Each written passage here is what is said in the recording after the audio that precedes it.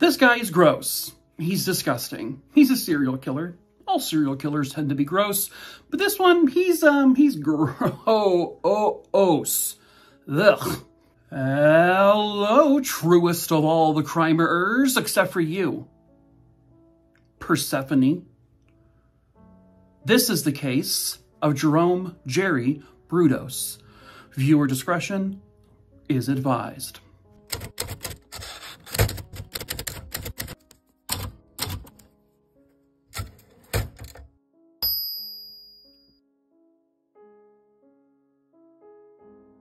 So this creeper peeper is also known as the foot fetish slayer, and also the lust killer, double blah.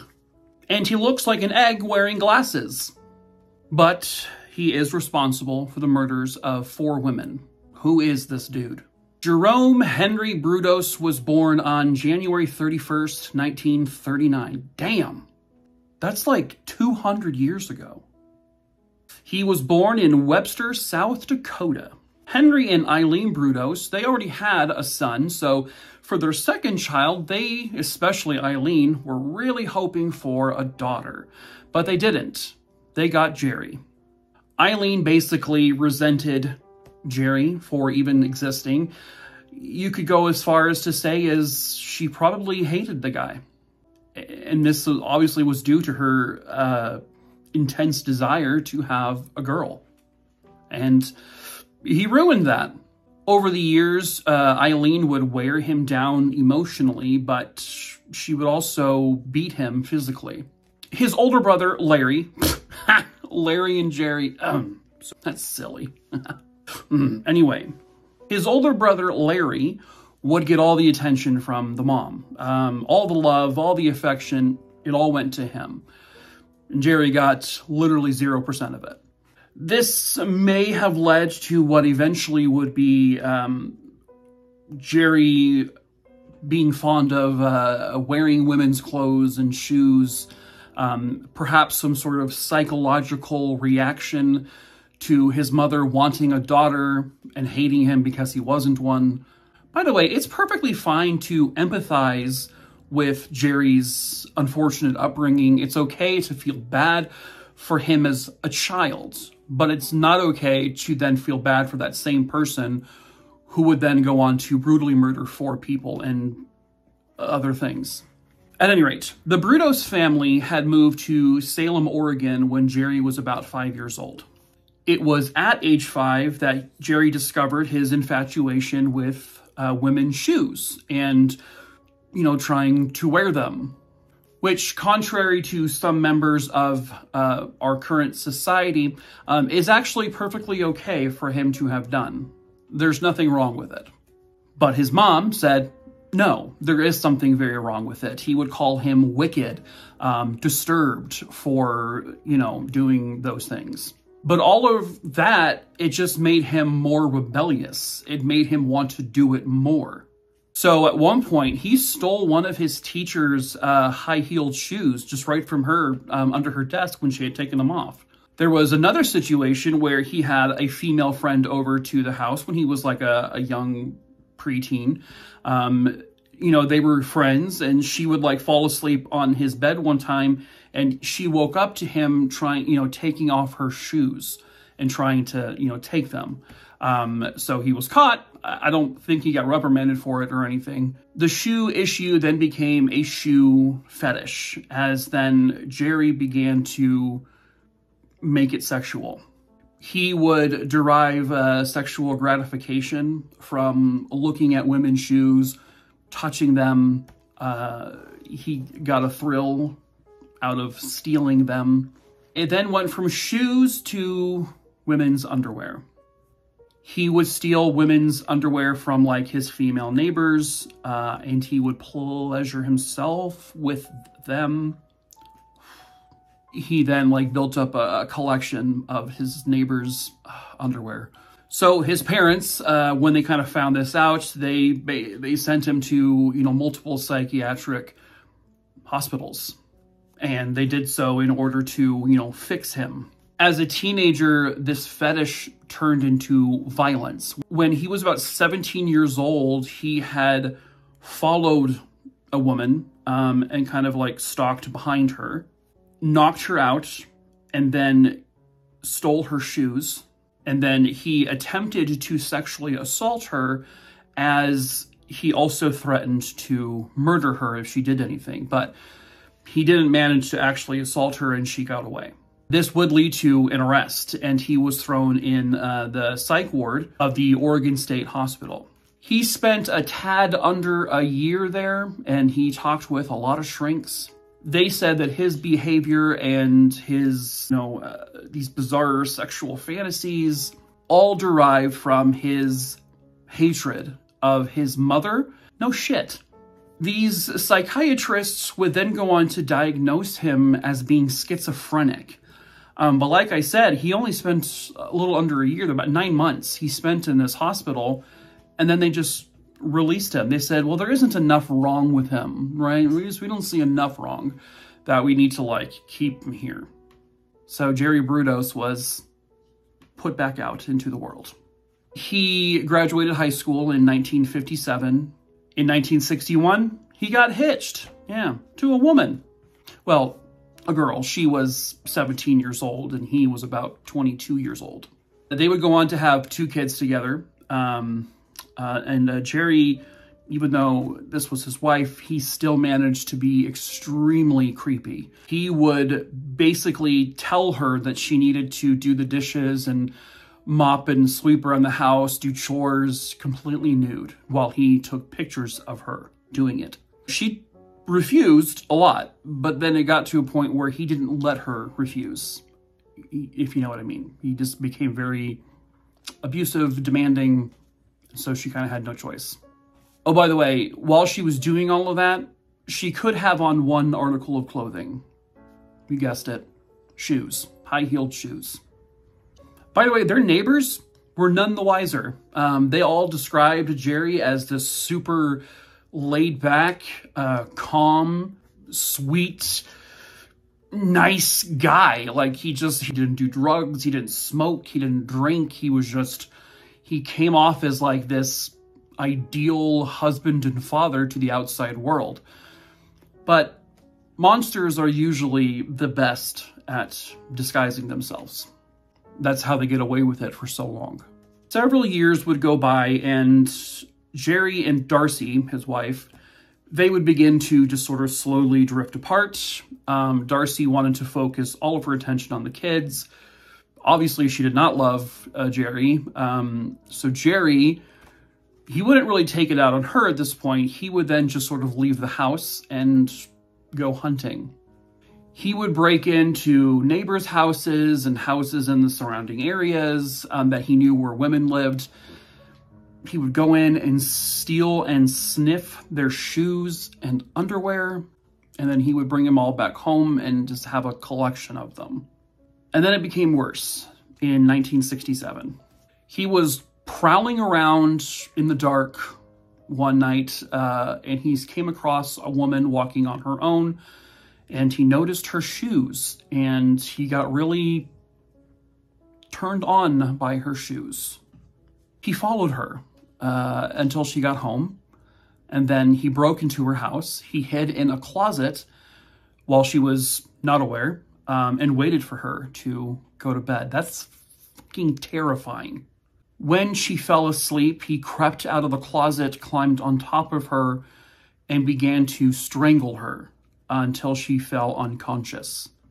He then became sexually aroused by her unconscious body. And so he sexually assaulted her while she was knocked out. When he was finished, he stole her underwear and shoes and took off. The woman, by the way, she survived. She wasn't killed at all. Fast forward to January 26th, 1968. 19-year-old Linda Slauson was an encyclopedia salesperson who would go around neighborhoods and try to sell them. Unfortunately for her, she would end up knocking on the door of Jerome Brudos in Salem, Oregon. Jerry let her inside and managed to lure her down to his basement under the promise that he would hear her sales pitch down there, because his wife and kids were still home and he didn't want them to be bothered. When they got to the basement, he took a piece of wood and he bashed her over the head. He then strangled her until she was dead. He would then dress her body up in various women's clothing that he had stolen over the years. He posed her body in certain positions in order to gratify himself. He then cut off her left foot and then stored it in his freezer. Why did he do that? Well, he wanted to use it to model the shoes he had stolen from other women. He then took Linda's body and tied her to a car engine and threw her into the Willamette River. On November 26, 1968, 23-year-old Jan Susan Whitney was driving down the I-5 near Salem, Oregon, when her vehicle unfortunately broke down. Also, unfortunately for her, Jerry Brudos managed to be driving down the same road and saw a woman in distress pull off to the side of the road. He then managed to convince her to get into his car so that he could drive her to his house where she could call a tow driver. He told her, "Don't worry, my wife and my kids are home, so nothing, this isn't anything." And she got in the car. And then almost immediately afterwards, he took a leather belt and he strangled her until she was dead. He then became aroused of her dead body, and he sexually assaulted her corpse. Oh my God, Jerry, you're fucking gross. This guy's a piece of yeah. He then drove her to his garage where he hung her from a pulley system he had set up in there. Over the next few days, he would dress her up in women's clothing. He would take pictures posing with him and her dead body. He would then also sexually assault her corpse repeatedly. Then, and I think I'm going to be sick. This next part's really gross. Just a trigger warning. It's... He would sever off one of her breasts. He then made a resin mold of it to use as a paperweight. And then he stored the breast in his freezer with the foot. Good Lord, why was this man ever released from any hospital? Next, he tied her body to like a large rail iron thing and threw her body into the Willamette River as well. This is when he also decided to throw the previous woman, Linda, her foot into the river as well, because by this time her foot had severely decomposed. Now it's March 27th, 1968. 18-year-old Karen Sprinker had walked out of a mall, and she was almost immediately accosted by Jerry Brudos, wielding a gun and dressed head to toe as a woman. So he forced her into his car, where he then drove her to his garage. He tied her up to the pulley system. He would force her to dress up again in various women's clothing while he took pictures of her, and then he would eventually hang her from the pulley system until she was dead. And then he would sexually assault her corpse over the next few days. He then cut off both of her breasts and made molds of those too, and then put them in the freezer. He then tied her to a car engine and threw her into the Willamette River next. On April 21st, 1969, Jerry had attempted to abduct another woman, 24-year-old Sharon Wood, but she managed to get away from him and she fled. The very next day, he tries to do it again, this time to a 15-year-old girl. Her name was Gloria Jean Smith. And he did this at gunpoint, but again, this one, she also managed to escape his clutches and run away. Well, I guess the third time's the charm for good old fucking Jerry, because the day after that, on April 23rd, 1969, Jerry managed to kidnap 22-year-old Linda Sally. She had walked out of a mall and she was in the parking lot when he grabbed her. He brought her to his garage where he did all the same things he did to the other women.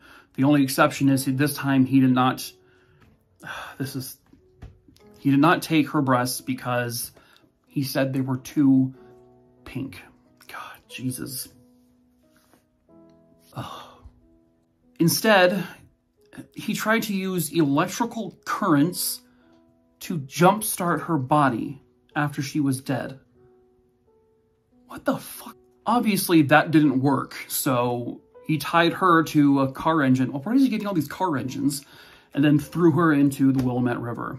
By the way, if you're wondering how his wife and kids never went into the garage to see any of this, it's because he basically fortified his garage. First of all, he threatened her and said, like, if don't ever go in that garage, you know, or I'll blah, blah, blah. So he would get, you know, locks, additional locks for, like, you know, the big garage door, but also the little garage door that goes into the house. So that way no one can get in other than him with a key. And also he installed an intercom system so that if she needed him, she could page him while he was in the garage. There would come a point down the road after Jerome gets caught that she was also arrested and charged with basically the same charges he was, working under the assumption that she was helping him this entire time. But she would not actually go to trial, and none of that actually went or became anything. So she ultimately was free and clear. A month after Linda Sally's murder, now in May of 1969, two fishermen were fishing, and they would find the bodies of Linda Sally and Karen Sprinker floating in the nearby Long Tom River. They were decomposed, but eventually they were identified, and given that these were two young students, police would begin going to, like, the nearby schools. And when they were at Oregon State University, they got some tips. There was apparently a guy somewhere in his 30s-ish who claimed he was a Vietnam vet who was trying to get women to go out on a date with him, but, you know, he was very, very, you know, creepy. One of these women said that this man had mentioned, like, women's bodies in a river, and he said he knew how to strangle people. Okay. It's not exactly first date material, but you do you, Jerry. Police would find out that this was Jerome Brudos, and the way they found out was they had asked one of the women if they could basically get in touch with this man, call him, because they had his number still, and if she would set up a date with him. And so she agreed, and she did that. And the moment, basically, Jerry came into contact with her, police were already there, and they rushed in and they apprehended him. They then go to his house, and they search his garage, and they find all that they need. Not only do they find the same nylon rope that was used to tie the women to the objects thrown in the river. I mean, it was the exact same. But they also found all of the photographs he took with the women he was posing with and their bodies, and then they found the breasts in his freezer. So it was a slam dunk, basically. And when they confronted him with all of this, he just folded and he confessed. He confessed to 4 murders and 2 attempted abductions. On June 28th, 1969, Jerome Brudos would plead guilty to 3 counts of murder, and then he was sentenced to 3 consecutive life terms. He was given the possibility of parole, however, but at some point down the road, the parole board just flat out told him, you're never being released. You're not, so don't even try. You may be wondering, why was it only 3? This is because they could not prosecute him for the first murder, the one of Linda Slauson. This is because her body was not found, and also there were no photographs of her found in Jerry's garage or home or anywhere. So they had no physical proof, despite the fact that he did confess to it, but they had no physical evidence, so they could not prosecute him for it.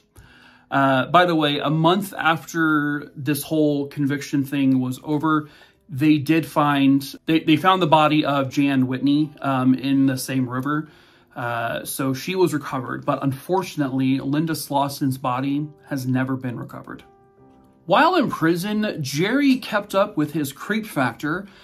He had just piles of women's shoe catalogs just in his cell that he openly admitted were what he used to pleasure himself.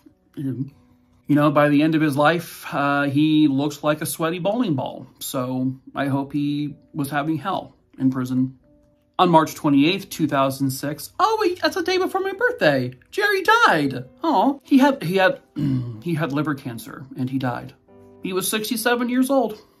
And that is it for this particular case. I hope you found it interesting. As usual, if you want to see a lot more cases from me in significantly shorter form, I have a whole bunch of videos over on my TikTok page, well over 2,000, broken down into several different categories that you can scroll through.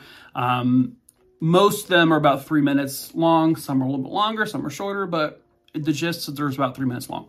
I don't really post true crime content there anymore, just random stuff on occasion. Because YouTube is my main platform now. But yeah, you can go ahead and still give me a follow because I'm still around. And that way you can still, watch all of the other videos I've made. Secondly, if you want to recommend a case to me, you can send me an email to mikey@truecrimerer.com.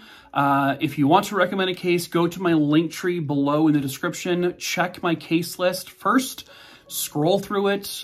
You can search on computers or on a phone for a name, and if that name does not pop up, then send me an email with the name, the date, and where it happened, and I can add it to my list. Please be patient. It may take me a while. If you see the name on my list, please do not email me it. Again, I get inundated with multiples all the time, and it just kind of wastes time. If you want to support me in any way, we do sell merch. I sell t-shirts and hoodies and mugs and a wine glass and other things. We sell Christmas ornaments for the next, few weeks or so.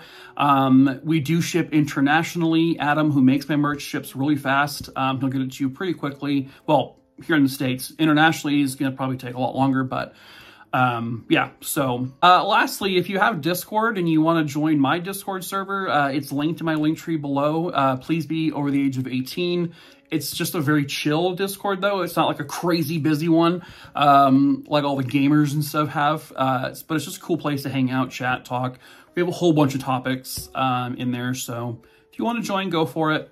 If you're not over the age of 18, you will be kicked out, though. So great.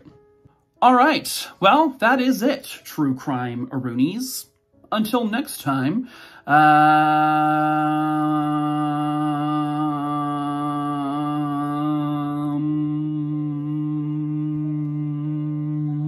home.